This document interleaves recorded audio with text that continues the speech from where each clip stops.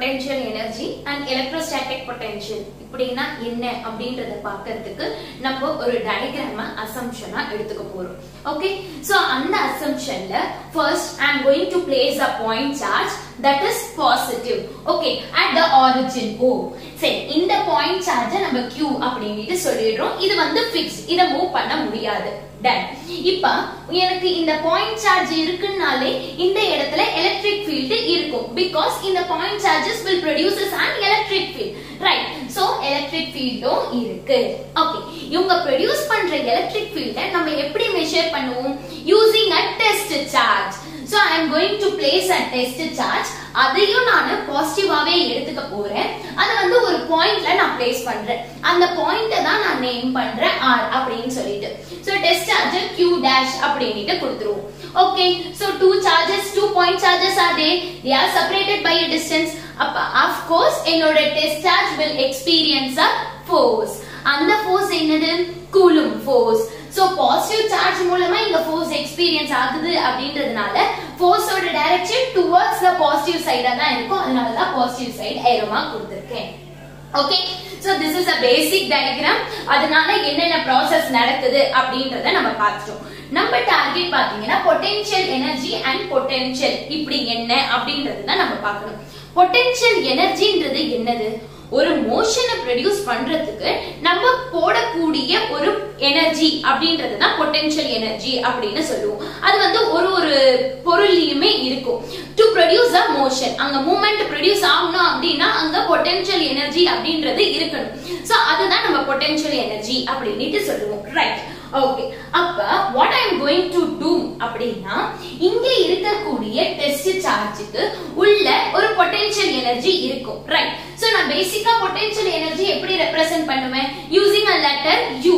ஓகேவா? இவங்க வந்து பாயிண்ட் R ல இருக்குன்றதுனால UR அப்படினு சொல்றேன். So UR stands for potential energy of the test charge Q dash at the point R. இந்த பாயிண்ட்ல இருக்கும் பொழுது இந்த டெஸ்ட் சார்ஜ்ல இருக்கக்கூடிய பொட்டன்ஷியல் எனர்ஜி என்ன அப்படின்றது தான் UR அப்படினு சொல்றோம். Okay, now what I am going to do அப்படினா I am going to push this test charge, ஓகேவா, and move it to the point P. நம்ம வந்து நடுவுல ஒரு பாயிண்ட் P ன்னு எடுத்துக்கிறோம், ஓகேவா? சோ R ல இருக்கக்கூடிய அந்த டெஸ்ட் சார்ஜை நான் மூவ் பண்ணி பாயிண்ட் P க்கு வந்து கொண்டு வரணும், ஓகேவா? ஏன் அப்படினா our target is to get the potential energy at the point P. ஓகேவா? சோ பாயிண்ட் R ல எவ்வளவு பொட்டன்ஷியல் எனர்ஜி இருக்குன்னா இப்படியே நம்ம கால்குலேட் பண்ணி சொல்லிடலாம், no problem. But point P ல என்ன பொட்டன்ஷியல் எனர்ஜி அப்படினு கேக்குறாங்க. So what I am going to do அப்படினா I am going to push this positive on a test charge to the point P. Now you are going to push. இப்போ நம்ம push பண்ணனும்னா என்னது? of course நமக்கு ஒரு force தேவை. Okay, அதுவும் இல்லாம நம்ம இங்க புஷ் பண்ணக்கூடிய இந்த ஃபோர்ஸ் வந்து எதுக்கு ஈக்குவலா இருக்கணும் அப்படினா கூலும் ஃபோர்ஸ்க்கு ஈக்குவலா இருக்கணும். ஏனா ஆல்ரெடி உங்க கூலும் ஃபோர்ஸை எக்ஸர்ட் பண்றாங்க. அப்ப நம்ம வெளியே இருந்து கொடுக்கக்கூடிய இந்த ஃபோர்ஸ் வந்து இந்த கூலும் ஃபோர்ஸ்க்கு ஈக்குவலா இருந்தா மட்டும் தான் இங்க இருக்கக்கூடிய பாயிண்ட் சார்ஜ் வந்து இந்த பாயிண்ட் P க்கு வந்து மூவ் ஆகும். Okay, so what I can do? F external. ஓகேவா? வெளிப்புறமா நான் அப்ளை பண்ணக்கூடிய ஃபோர்ஸ் வந்து F external. அது எதுக்கு ஈக்குவலா இருக்கணும்? கூலும் ஃபோர்ஸ்க்கு ஈக்குவலா இருக்கணும். When we come upon to the direction, என்னோட கூலும் ஃபோர்ஸ் இந்த சைடு, பட் நான் அப்ளை பண்ணக்கூடிய ஃபோர்ஸ் இந்த பக்கமா இருக்கணும். அப்பதான் என்னோட பாயிண்ட்க்கு இங்க வரும் அந்த test charge. So minus Fc, because the external force must be equal to the Coulomb force, but when you come upon to its direction, Coulomb force வந்து outward direction ல நம்ம அப்ளை பண்ணக்கூடிய external force should be inward direction. So minus. Okay, so this is a very very important expression. Now what happened? I had done some work.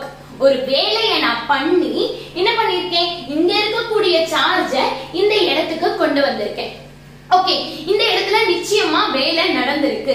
ஏனா ஒரு ரெண்டு positive charge இருக்கு அப்படினா they will be repelling, ஓகேவா? அவங்க வந்து attract ஆக மாட்டாங்க, ரிப்பல் ஆவாங்க. சோ நம்ம கஷ்டப்பட்டு தான் அந்த ரிப்பல்ஷன் எல்லாத்தையுமே தாங்கிக்கிட்டு தான் இந்த பாயிண்ட் P க்கு நம்ம கொண்டு வந்திருக்கோம். அப்ப என்ன ஆகுது? ஒரு இடத்துல இருந்து இன்னொரு இடத்துக்கு நம்ம கொண்டு வந்திருக்கோம். some work has been done, right?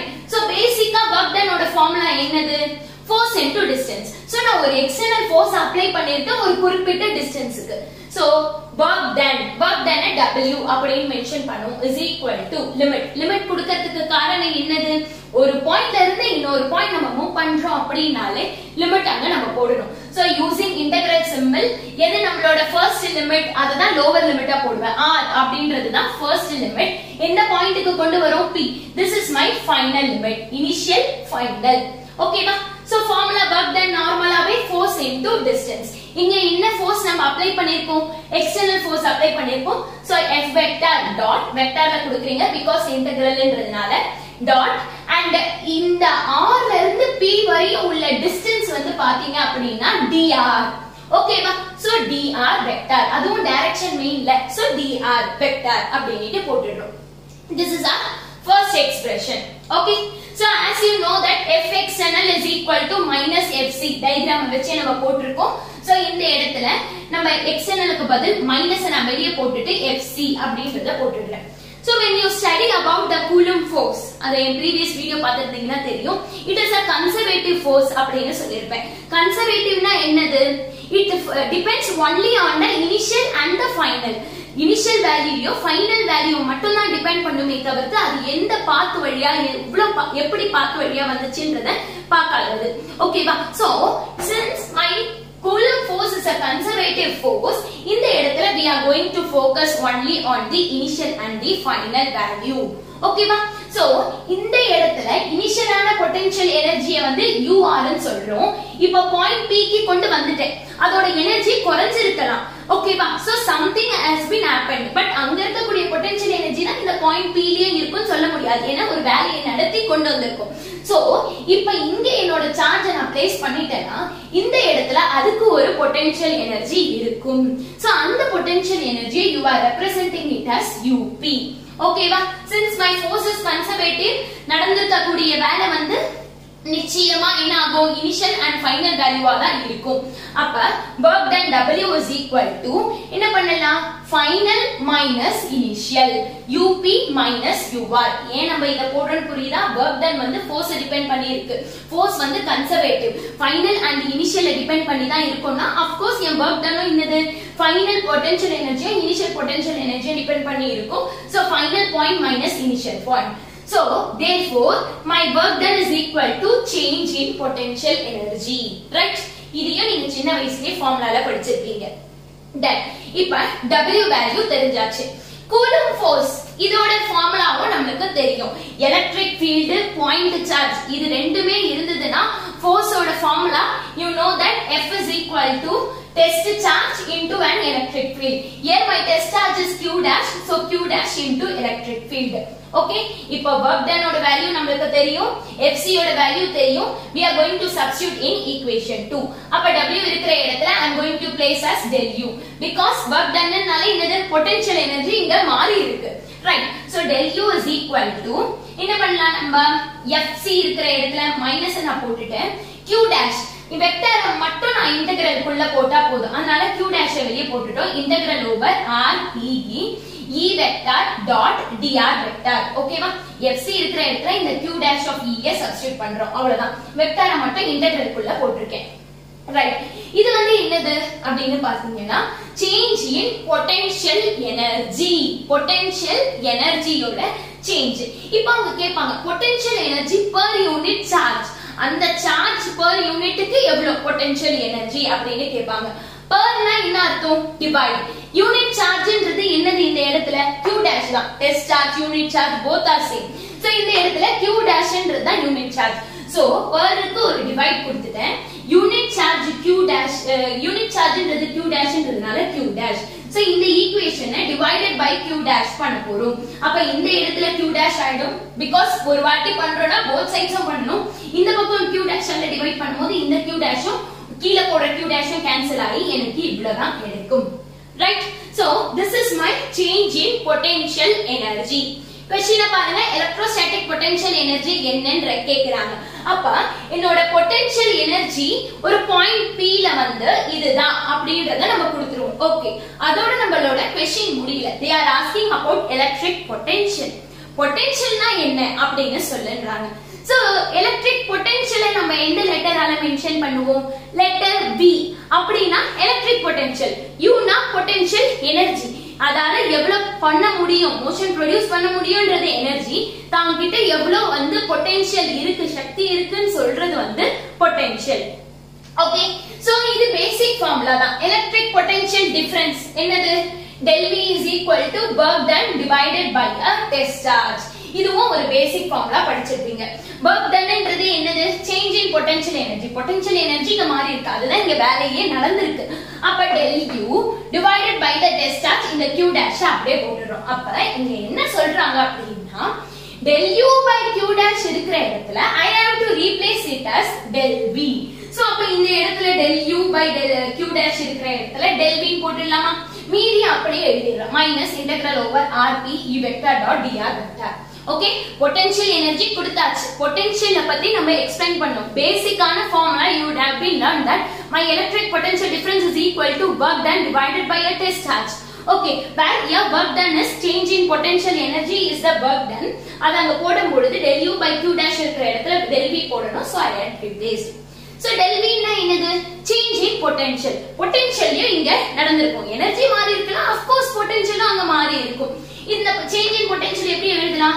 final point minus initial point. என்னோட final point வந்து P, initial point வந்து R. So Vp minus Vr is equal to இத அப்படியே எழுதிடுறேன். Okay, so this is very important equation. Now what I am saying means ஒரு ரெண்டு point வச்சு அதுல நம்ம பொட்டன்ஷியல் கால்குலேட் பண்ணலாம். பட் ஒரு சிங்கிள் பாயிண்ட மட்டும் நம்ம பொட்டன்ஷியல் கால்குலேட் பண்ண முடியாது. ஓகே, சோ இங்க என்ன சொல்றாங்க அப்படின்னா R அப்படின்றது எங்க வேணாலும் இருக்கலாம், இன்ஃபினிட்டியா கூட அந்த R இருக்கலாம். So we are going to assume that R is at infinity. ஓகேவா? சோ ஒரு இன்ஃபினிட்டில போய் நான் பொட்டன்ஷியல் பார்க்கறேன் அப்படினா இட்ஸ் 0, அதுக்கு வேல்யூ கிடையாது. ஒரு சிங்கிள் பாயிண்ட்க்கு வேல்யூ பொட்டன்ஷியல் வேல்யூ வராது. ரெண்டுமே இப்படி பாயிண்ட் இருக்கும் பொழுது தான் அங்க பொட்டன்ஷியல் வேல்யூ வரும். சோ இன்ஃபினிட்டில எங்கயோ ஒரு பாயிண்ட் இருக்கும்போது it does not have potential. So V infinity is equal to 0. ஓகேவா? அப்ப R இருக்கிற இடத்துல எல்லாம் நான் இன்ஃபினிட்டின்னு போடணும், V இன்ஃபினிட்டின்னு வந்தா அந்த இடத்துல 0ன்னு போடணும். அப்ப இந்த R இடத்துல எனக்கு என்ன ஆயிடும்? இன்ஃபினிட்டி அப்படினு சொல்லிட்டு ஆயிடும். V இன்ஃபினிட்டினா என்னது? 0. அப்ப இது ஃபுல்லா போய்டுமா? அப்ப Vp is equal to minus integral over R இருக்கிற இடத்துல நான் இன்ஃபினிட்டி போட்டுட்டேன், P போட்டுட்டேன், E vector dot dr vector. Okay, so Vp அப்படினா என்ன அர்த்தம்? Potential at the point P. It's not potential energy, potential at the point P. So point P ல இருக்கக்கூடிய potential value என்னதுன்னா electric field into displacement. Okay, so this is a final expression. Now coming upon to important points அப்படினு சொல்லிட்டு ஒரு மூணு important points. இத மட்டும் நீங்க ஃபோக்கஸ் பண்ணலாம்.